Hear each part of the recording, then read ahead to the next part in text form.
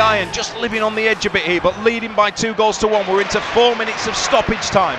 Ball played up to halfway. Holmes can't control it. Swung by Coventry out to that right-hand side. Borthwick Jackson can't get there. Chipped into the area. Needs to be dealt with again. Perch does clear it.